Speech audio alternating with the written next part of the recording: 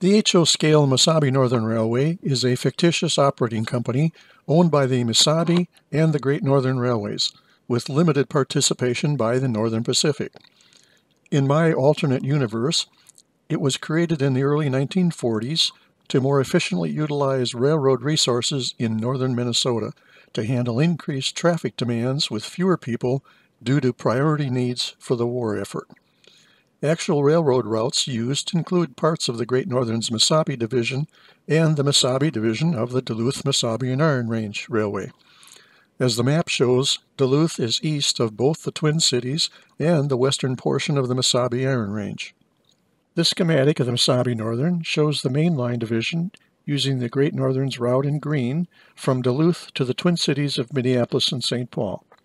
The Iron Range division on the upper deck is a mix of Great Northern in green and maroon for Mesabi trackage. The Great Northern operated both lines as east-west railroad, while the Mesabi operated timetable north and south. By agreement, both divisions are operated as east-west railroad so that all crews looking at the model railroad have a consistent view where Duluth is east to the right. A further simplification for crews is that the final miles that were eastbound on the Great Northern's Transcon main line to Minneapolis are kept as timetable westward. Proctor Hill is the perfect opportunity to climb up out of the Lake Superior Basin from Duluth to Proctor on the upper deck. This allows the ore dock decks to be properly above the waterline of Duluth Harbor. Dock turns then also have the challenging grade to get the empty ore cars the rest of the way up to Proctor. The Mesabi Northern is proto-freelanced to capture the flavor and variety of the geography and interesting operations. It was never intended to try to capture museum-accurate scenes, a time trade-off for a large private model railroad. My priority is on realistic operation and performance, and not let the prototype restrain me from having a fun and interesting railroad to operate. Very good track geometry is a key ingredient for smooth, reliable performance. The railroad is built for hands-off operation so that operators may enjoy the railfan scenes unfolding before them. Magnetic uncoupling is used, along with fascia-mounted controls for all turnouts and some uncoupling magnets, to minimize the need to reach into the scene. Car forwarding is based on car cards and waybills I custom printed to suit the Mesabi Northern environment, such as 5-car mine block cards, so that 60-car ore trains are a reasonable pack of 12 car cards plus caboose and header card. The mine block cards each have 5 car numbers on them, and the ore waybills are really more representative of the blocking instructions for the ore classification process worked out at Proctor. They include the boat, dock tracks, and the pockets where a given boat will be docked. Iron ore delivery involves a cycle of 4 train movements in addition to the classification switching at Proctor. Each of 4 crews in the ore pool handles all 4 job types in a cycle during an operating session. Each crew starts at a different job function so they don't all arrive at Proctor at the same time. This way, all 4 crews get to switch at mines and make a dock turn to deliver loads down and bring empties back up Proctor Hill. Now we'll see movies of various trains running on the Mesabi Northern. They will include both onboard views and trackside views of various locations and operations. The various views taken at different times are positioned in geographic order to help visualize the geography and facilities across the railroad. First, we'll see ore empties get their power and run westbound to Bovee on the Iron Range. Unfortunately, the new Proctor Roundhouse has not made it from the shelf to the railroad yet.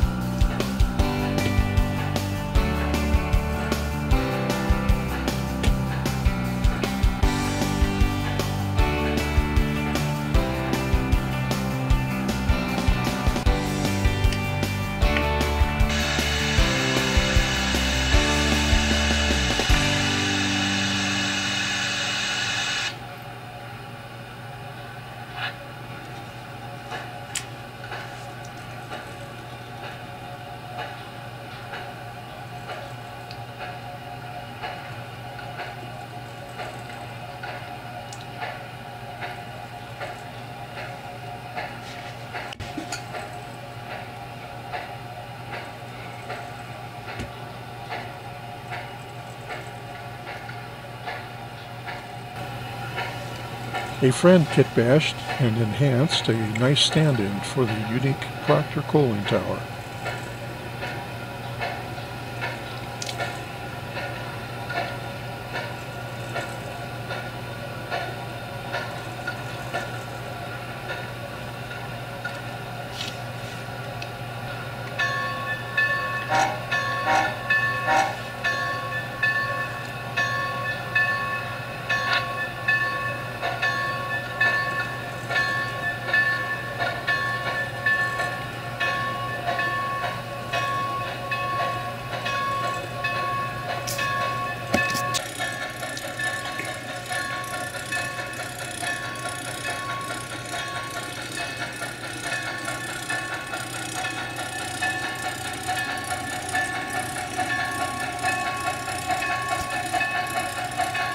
Turnouts are designed for smooth flow of equipment to compensate for having to be much sharper curves and turnouts than full-size railroads can use for the situation.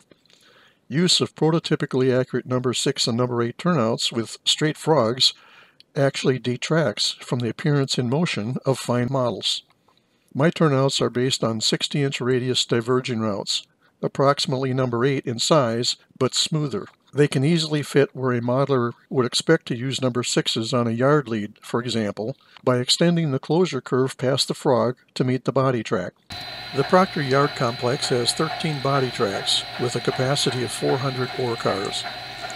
There are 8 classification tracks corresponding to the 8 tracks on the 2 ore docks, a concession to keeping the model yard within the confines of a basement.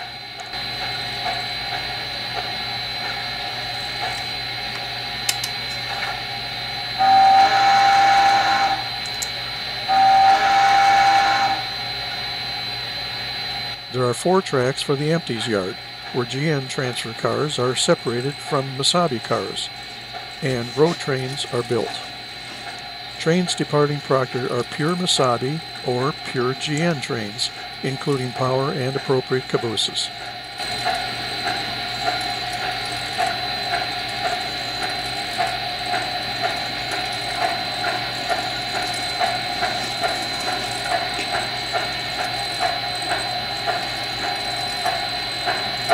Heading out on the main, we spot an S6 class 010 waiting at the scale on one of the class leads. It is ready to swing behind an inbound ore train to shove the rear half of the train over the weigh-in-motion scale.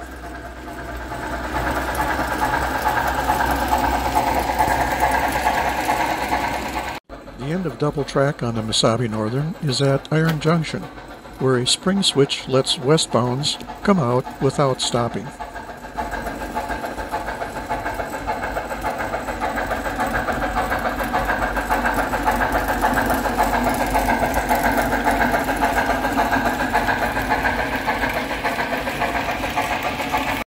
Part of the peg trestle and steelton are seen in the distance as we approach Timber Ridge. Timber Ridge has an interchange with a logging railroad named Mesabi Southern. It also has a long passing siding to handle ore train meets.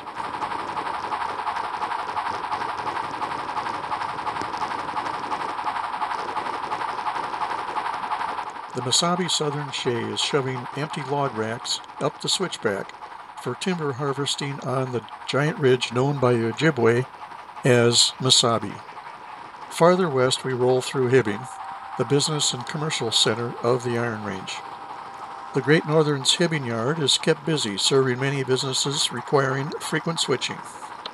The hand-laid Code 70 track and scratch-built turnouts here I built in 1985 in suburban Chicago, and it is now serving in the 3rd version of the Mesabe Northern in Lakeville. The 2nd version was in Omaha.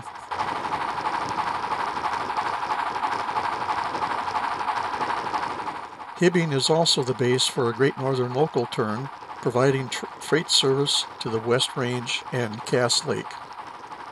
Next, the Great Northern's Kelly Lake Yard, where 2 Class N3 2880s are ready.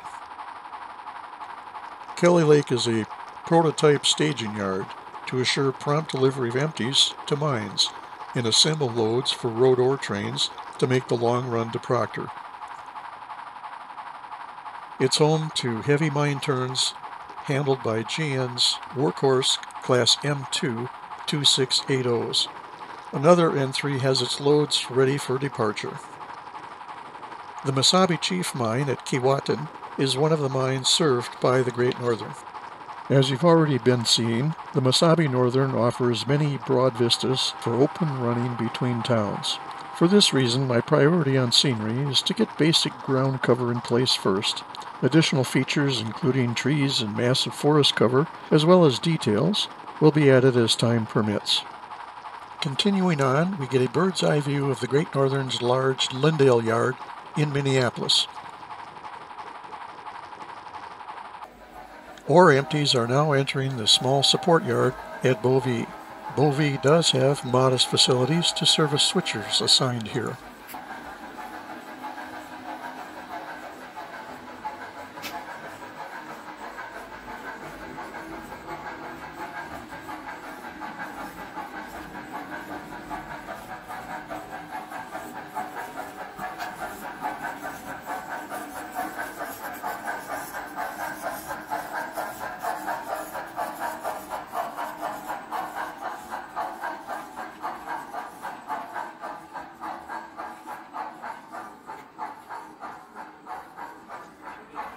From the middle of the long yard, we have a glimpse of the much compressed representation of the Trout Lake washer. The track between the arrival track and the main line is the departure track on which loads will be gathered for the road ore run to Proctor.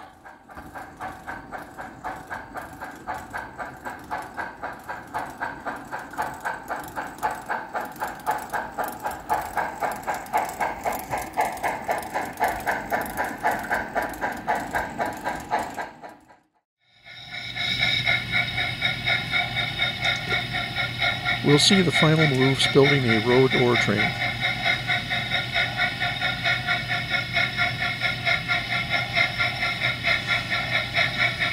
Nearby is the annual reenactment of the driving of the gold spike on the Mesabe Northern.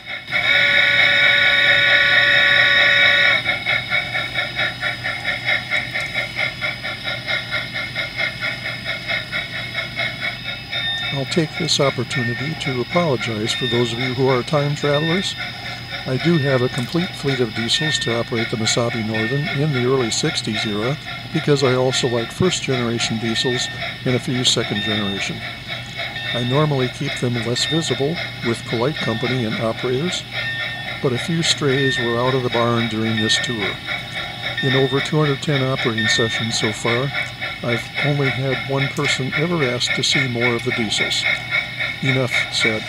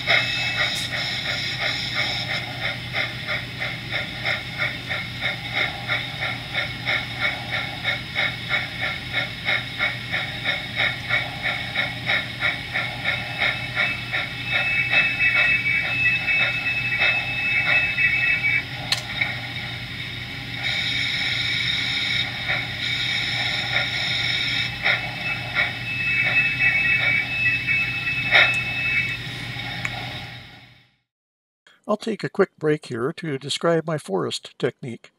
I need literally several hundred feet of background forest for central and northern Minnesota scenery. The good news is that for relatively lush forest, you can't see the trees for the forest, as brush grows up at the edges that hide the tree trunks. My first notion for massive forest was black fiber fill stretched over old, rusted brown chicken wire. Chicken wire will hold a shape that you may want in a specific location, but is difficult to cut and produces sharp wire edges. I also found black fiber fill expensive and harder to find at reasonable prices. Enter my wife's vision for alternate materials.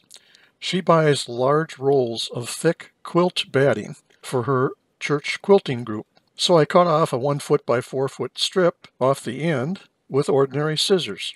You can pluck out tufts randomly for texture and still have an easily moved mat, unlike fiber fill, where extra work and care would be needed to try and keep it together.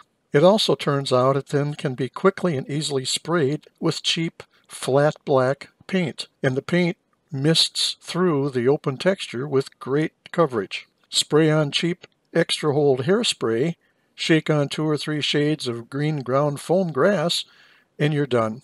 An added bonus is if you move and build a new layout, you can easily stack a bunch of forest layers in a big cardboard box and apply it to where needed on the new layout. Sure wish I had discovered that 2 large layouts ago. Part 2 on the Missabe Northern will focus on ore operations, bringing ore from the Iron Range to the docks at Duluth.